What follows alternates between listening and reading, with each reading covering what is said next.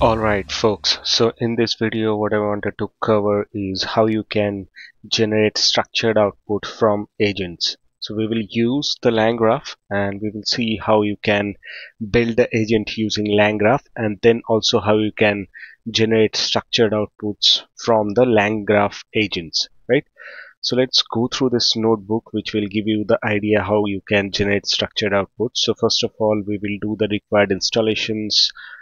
Then what we will do is we will initialize the key for OpenAI API key and also the Tabulai API key. So the Tabulai API key will be used for the Tabulai tool, which will enable us to do the web search and then get the required content or the context for the particular question, and using that context or the particular web search result we can generate the answer, right? So then what we are doing here is we are initializing the LLM. So we are using the GPT-4o mini model, which is the recent model from OpenAI. And then what we are doing here is we are initializing the Tabulai tool. And then what we will do is we will start building the agents. But before doing that, at first what we will do is we will create a pydantic object or a pydantic class, so which will ensure that the structured output is generated, right? Agent will accept a user prompt. So the user prompt will be like user will give us a city name, and based on that city name it will try to fetch the city details, right? So at first it will fetch the state name for that particular city, then it will fetch the state capital for that city, then it will also fetch the country name for that particular city, and it will also in the end it will fetch the country capital of that city, right? So then what we will do is we will create an agent state. So it will enable us to like append the node outputs, which is in form of a list of chat messages, and then we are also creating a particular variable which will be the final response. So this final response type will be a pydantic object class, which is the city details which we created here, right?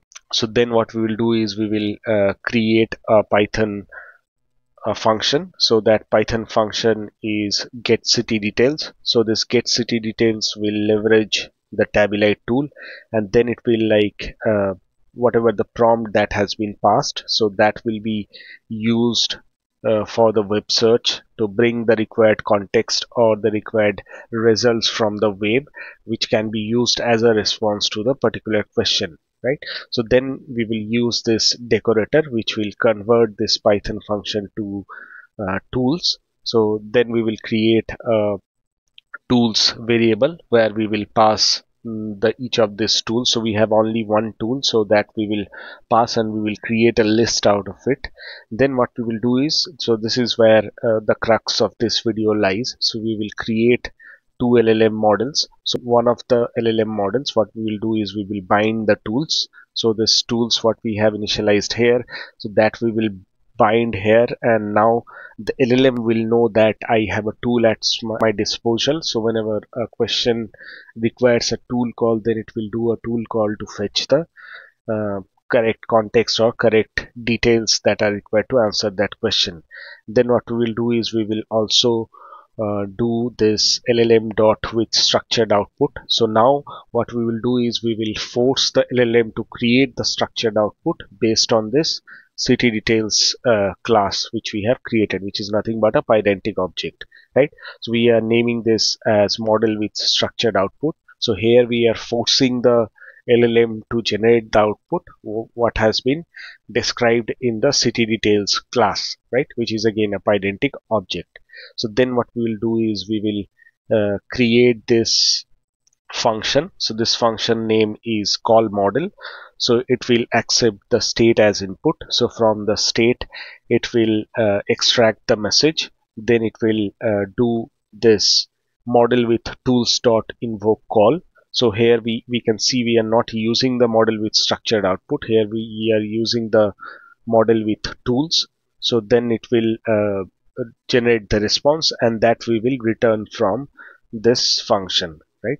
So after that what we'll do is we will again create another function which is the respond. So this function will be used to generate the response which will be sent to the user. Now here we can see like we have used this model with structured output. So in this way we will force the LLM to generate the output with the given structure that has been provided, right?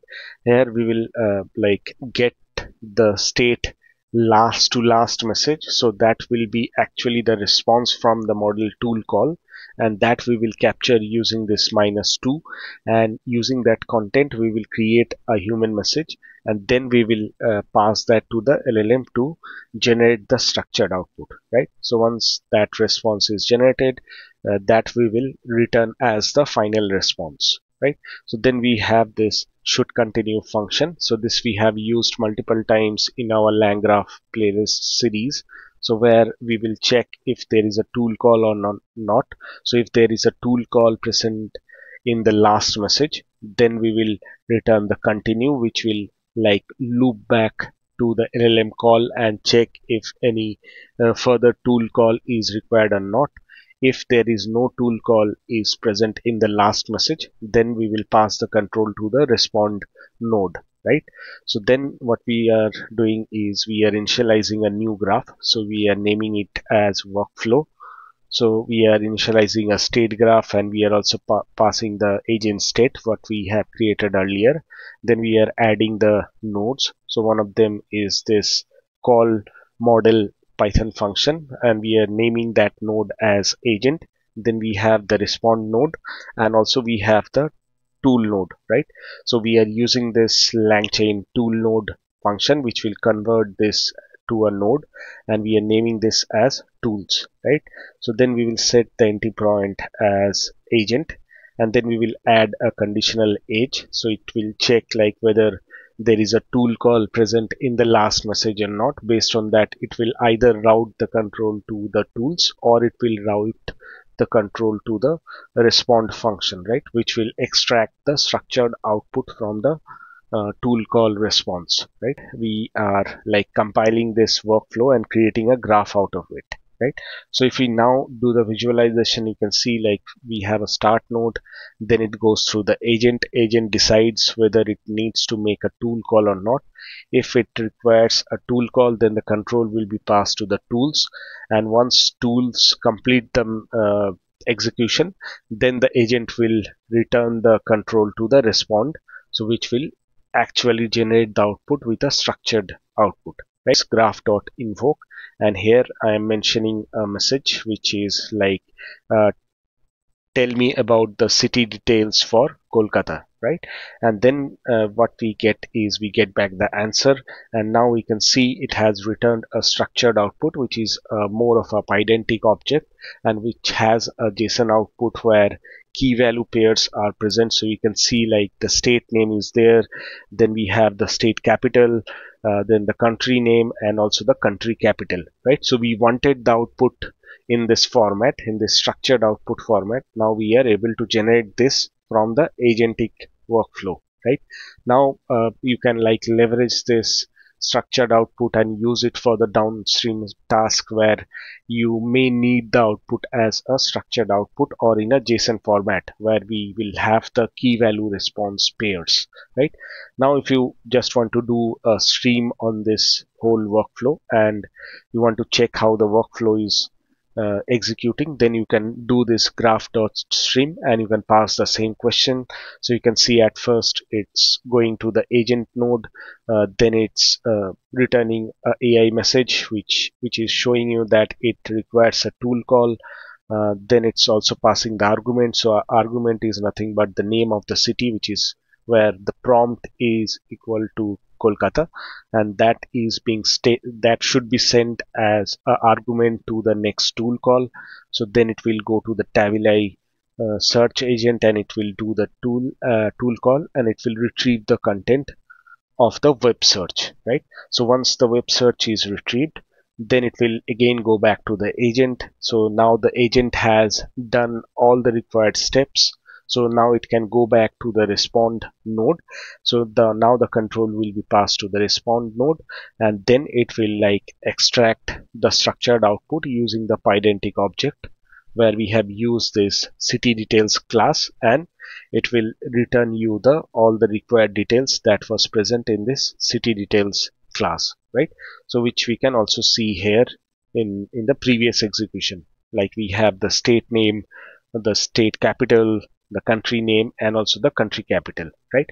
So in this way you can like leverage the LangGraph, and then you can generate a structured output while executing a LangGraph workflow with the concept of agents, right? So with this I will end this video. Thank you. See you in the next video.